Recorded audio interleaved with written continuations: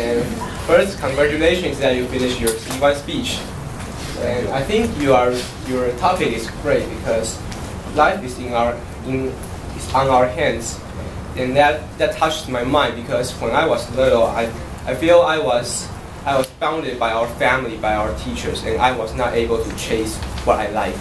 And so for your structure, I think it is quite smart to have you to tell the story first and then get down to the story, and finally you go into the core of your speech.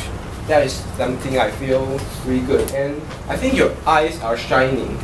And yeah, you have very good natural gestures and eye contact with us. So I think this is good. So, and for a suggestion is that you can have a little more vocal variety to have some ups and downs. Something, if you feel excited, you can make it excited, and if you feel sad, you feel it sad. And I can see your wave in your speech. All in all, that's all for my suggestion. Thank you.